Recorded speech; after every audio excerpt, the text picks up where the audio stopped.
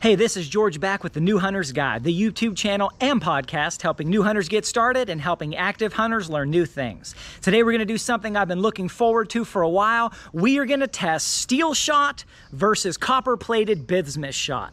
Now I'll give just a quick backstory on this. I did an entire podcast episode on it, so I'm not going to go in depth here. But essentially a number of years back they told us we couldn't hunt waterfowl, and in some states anything else, using lead shot because of toxicity issues. So they went with steel shot because it was the least expensive option. But steel is much less dense than lead, and it was a much less effective shot to use for taking birds and pretty much anything else. So the way that this shakes out is steel is less dense than lead shot. So you're going to have less energy even for the same size shot because it has less weight, less density, and even at the muzzle, steel shot is going to have less power even with the same velocity. So it delivers less impact. The other issue that it has is steel shot loses speed faster when exposed to wind or any other medium because it has less density. So not only does it start with less power, the further it goes, the slower it gets, and then when it hits at slower speeds, it has even less power still. The exaggerated examples, think about it like a baseball versus a wiffle ball. If someone threw a baseball at you as hard as they could, that sucker could hurt. It could do some real damage depending on where it hits you. If they threw a wiffle ball as hard as they could and it hit you at the exact same speed, it would do nowhere near the damage. It might sting a little bit, but it's not going to have anywhere close to the same effect as a baseball. The other side, you could throw a baseball 100 yards if you're really good and you're in shape and you know what you're doing. If you try to throw a wiffle ball 100 yards, well, you can't. Nobody can. Because it's so light, it has so little density, despite being the same size, it just is not able to fight through the wind to go that far. And even if it did, it wouldn't hit hard enough to even mention. Now, that's a very exaggerated example, but that's essentially what we're looking at today. Now, for this test, we're going to go with this particular steel shot right here. This is Peter's Premier Blue High Velocity Steel Shot made by Remington. This stuff is 12 gauge, 3 inch, 1400 feet per second, 1 1/4 ounce, number 4 shot.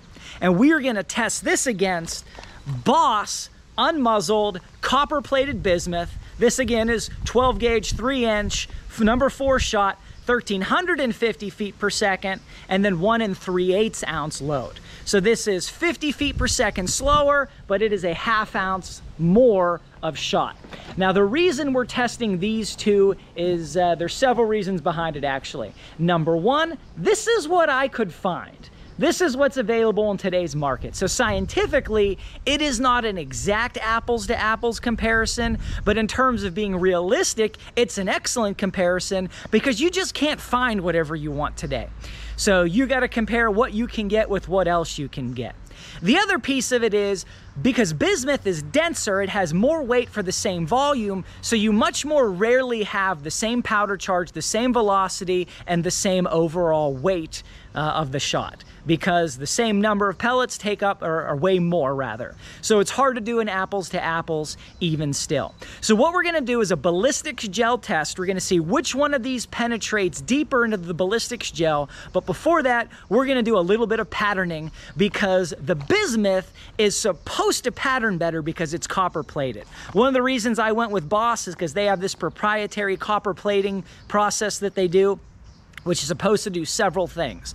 Number one, it's supposed to make the shot a little bit more uniform, so it should have a better grouping. It's supposed to help cut back on fragmentation because bismuth is a little bit more dense than steel and other metals. It's also supposed to make the shot a little bit smoother, so it should actually carry through the air and the intended target, potentially with less resistance and able to penetrate more. And no, of course you're wondering, neither one of these companies is sponsoring this video. I'm not affiliated with either one. Nobody sent me any free ammo. I bought all this with my own money to come out here and test for you guys and for myself to figure out which one's going to be better. For today's test, we're going to be using this Mossberg 930 semi-automatic waterfowl shotgun, 28-inch barrel. Going to be using a modified choke tube. I should mention Boss recommends you actually use an even tighter choke tube than usual, but I want to do this apples for how I'm used to hunting, and I usually use a modified choke tube. So we're gonna see how this does. All right, now we're back at 30 yards, and we've got the Peters again on the right. For those of you who noticed, the Peters is blue. I actually like the blue color. Blue lets me know it's for waterfowl, so if I get a bunch of shells at the bottom of my bag, which has happened, then I know exactly which that it's for.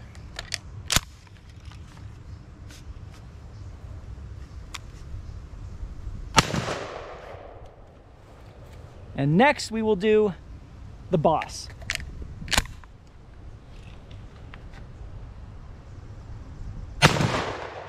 We do have an interesting observation with the Boss. It actually smells better than the Remington. Not sure how that helps. I'd rather it be blue, but the smell is nice. Let's go see how we did. All right, guys, we're looking at the Peters Remington. So we had a pretty good number of pellets on here, a little heavier over there maybe, and up here. We had 133 pellets on this one. All right, now we are looking at the Boss.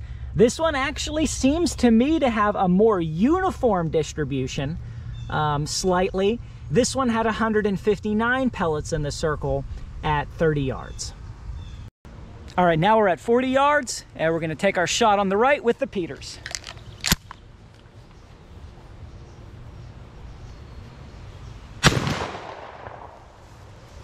And now our shot on the left with the Boss.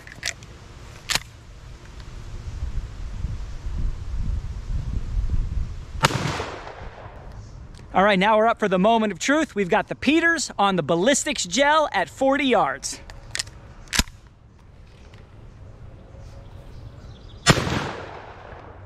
Let's see what we did.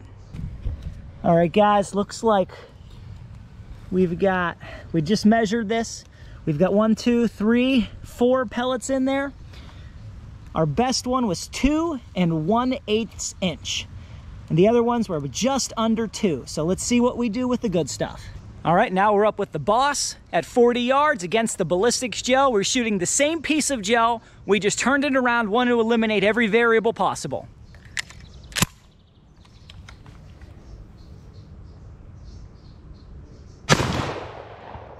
All right, let's take a look. All right, guys, this result here is pretty cool. Check this out. Our Boss shells got us to 3, there's one right here, got us to 3 3/8 inches of penetration.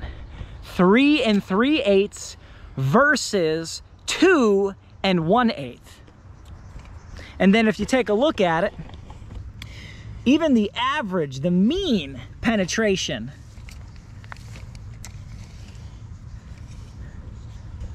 our mean penetration here is probably right around 3 inches. So we were right around 3 inches of mean penetration, where we were probably right around just under 2 inches for the other one. All right, guys, we ran a few more tests off camera just so we were able to get some good averages. So we repeated our test with the Ballistic Gel, with the Boss, and with the Peters.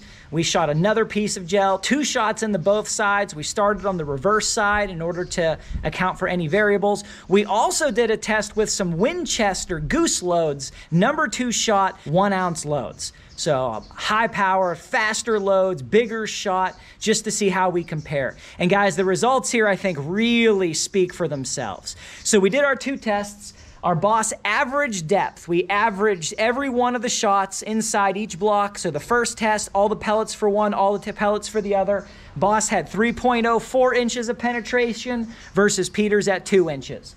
The second test, Boss had 2.38 inches. Peters had 1.93. And we averaged the total pellet counts as well, and Boss averaged 2.75, that's not the average of these 2 numbers, that's the average of all the pellets averaged together. 2.75 versus 1.96. Now our Winchester goose load, here we had 2.75 and then 2.65. So our average penetration for the number 2 shot goose loads that were traveling faster, steel again, was 2.45.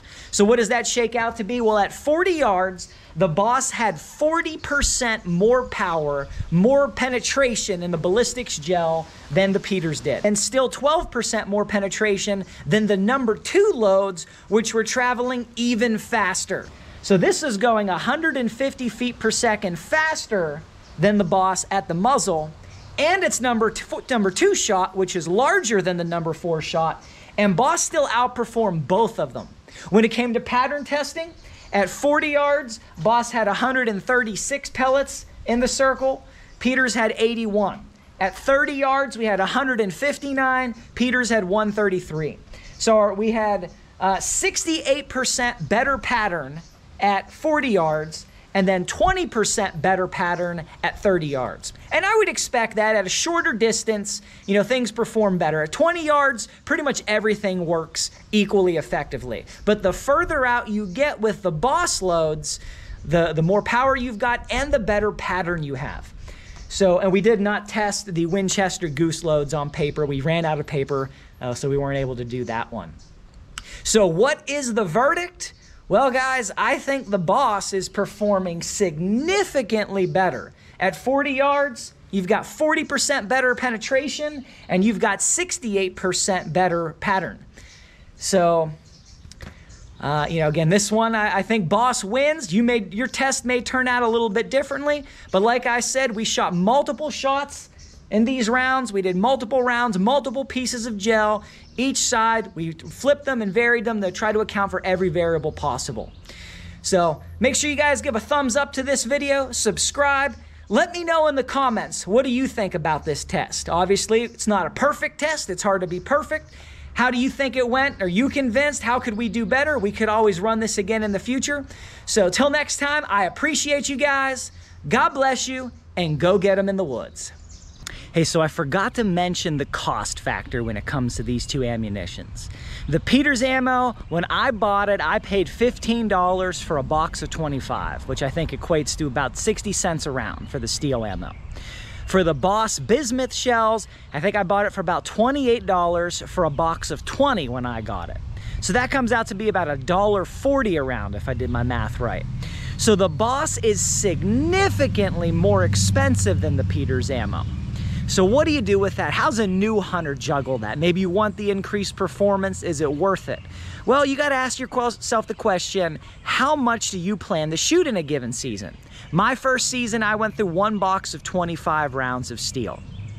So if you're going to say, well, I'm going to spend $15 for the year or $30 for the year on shells, to me, that's not a big deal. If you're going to go through one box for the entire year, that is no biggie. Now, if you're going to go through a case for the year, then it becomes a much bigger equation. So one of the ways I hunt crows, which I think applies a lot to this, might help you guys. When I go crow hunting, I go out, I like to put three 3-inch Magnum rounds in my shotgun and then bring with me a box of 2 3/4-inch target loads. And my thought is this, I don't know how many shots I'm gonna get in a given day. I don't know if I'm gonna get 1 shot or 2 shots. So if I only get a couple shots, I want those few shots to count. I want to have the best chance I can of dropping a crow or 2. But I might get 10 or 20 or 30 shots in a day. So the idea is I want those first 3 shots to count in case I only get a few shots, and then I switch right over to the cheap ammo because that means I've already gotten a bunch of shots, I'm having a good day, I'm okay with using the cheap ammo for those opportunities. So you might want to approach duck hunting the same way, or maybe you just want to start the season with a box of the expensive stuff. And if you shoot through all that and you need more, that means you're having a pretty good season, you've got a bunch of ducks, and you're okay with switching over to the cheap stuff. So that's a couple different ways to handle it. You know, you're the only one that knows your financial situation and what works good for you. So hope that helps. Catch you guys next time.